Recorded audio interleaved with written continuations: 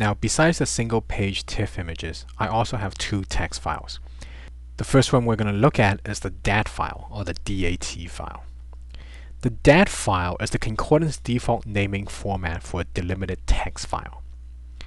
DAT files contain the metadata of the documents that we want to review. Let's briefly go back to the original built database so that we can have a better look at the fields. All these fields here, the author, the date, the body of the document, etc., are all placed into this single DAT file. The DAT file, you'll notice, while being a text file, contains quite a bit of gibberish characters. These characters are the default concordance delimiters. They are what identify the various field separations between the metadata text. Now, the delimited text format is very crucial to the understanding of concordance. So let's spend a few minutes going over what exactly a delimited text is. In a typical database, there are fields of information. Let's open up an Excel document as an example.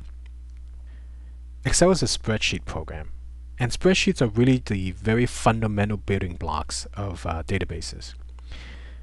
And since the information is only stuck into one single table, it's much easier to explain with Excel than a full-blown database. Now, in an Excel spreadsheet, you have rows of information. Row 1 here, you can see you have the information for a single record, the start page, the end page, the date, document type, etc. And when all the fields have been described, a new record begins in the next row, and so on, and so on. In the DAT file, you can see the same thing. Row 1 contains the field names of the data. Row 1 is one single record, the start page, the end page, date, document type, etc. And when all the metadata fields are shown for that first record, a new record of information begins on the next row, then the next, and the next, and the next, etc., just like within the Excel spreadsheet. Now, besides the rows of data, it is obvious in Excel and in databases that there are also columns of information.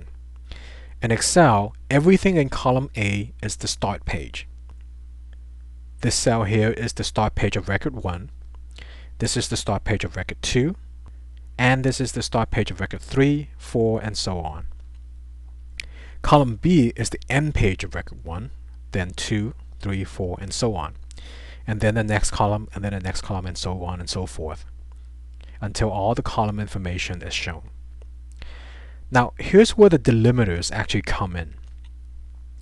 Obviously, it's very easy to identify the start of a row in either a program like Excel or a simple text file like the DAT file. Each line is a new row. This is pretty straightforward, because as long as the data is on the same row, it is part of the same record. But what about the column information? In Excel, we can see that a piece of data is in a particular column simply by looking at the lines that identify each box. When we click on the header, we can see that everything highlighted is a column. But what about inside a text file?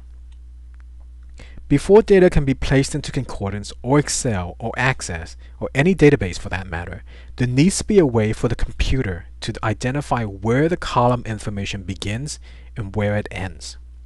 That's where the delimiters come in. Delimiters can be any text character. The most common delimiters you'll see out of something like Excel is the comma and quote. The delimiters serve as a way for the computer software to identify where a new column of information begins and where it ends. Chances are you've seen a similarly formatted file, just like the CSV file that we've got open. This file uses the basic commas and quotes as delimiters. Here the quotes tell the software that everything within these two quotes belong together in one single field. And the comma tells the software that a new separate field is coming up next. So the software basically reads this data as start new field here, end this field, ready for next field. Next field information then starts here, field information ends here, ready for next field. Next field information starts here, field information ends here, ready for next field, and so on. This is a way for the database to know which piece of text should go where. Now, like I said, delimiters can be any text character, so it is entirely possible to go ahead and make use of this file to load into Excel or Concordance, but I wouldn't recommend it. While delimiters can be any character, you should always try to stick with Concordance defaults, or if you are using summation, stick with summation defaults. The reason being that while the quotes or commas may work for numbered fields, they tend to run into problems with paragraph fields. Meaning, for instance, what if the metadata field you are trying to import already contains commas or quotes? Say, for instance, you are trying to import text information taken from a letter. Commas and quotes may be used throughout the entire letter, which then would cause the software or program to mistake the text that should go into one single paragraph field to be broken up into several different fields of information. It is for this reason that common characters like the comma and quote are not recommended. Now, you'll also find some new vendors to the litigation support industry will try to substitute with what they believe to be less common characters for delimiters. For instance, they might use the caret symbol or the line bar. And while these characters are not as prevalent as the commas or quotes, you will eventually run into documents where they do appear in the text. Chances are, if it's a character that's visible on your keyboard, you will eventually encounter them within your review documents. In fact, I once ran into a service provider who attempted to give me a file with the @ symbol as a delimiter.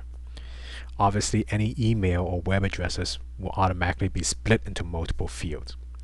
So try to save yourself the trouble now and always stick with the default delimiters. You'll avoid a whole lot of headaches later on.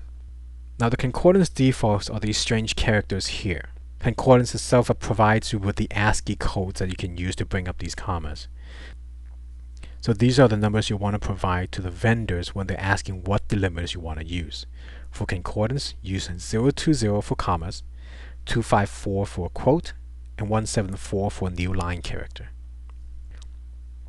Now, with all that in mind, you can see that while the DAT file may look a bit cluttered and messy, it actually is a very well organized list of metadata fields that will eventually go into your Concordance database.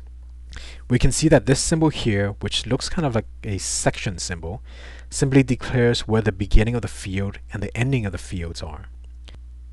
Then this symbol that resembles a paragraph character signifies that a new field is about to begin.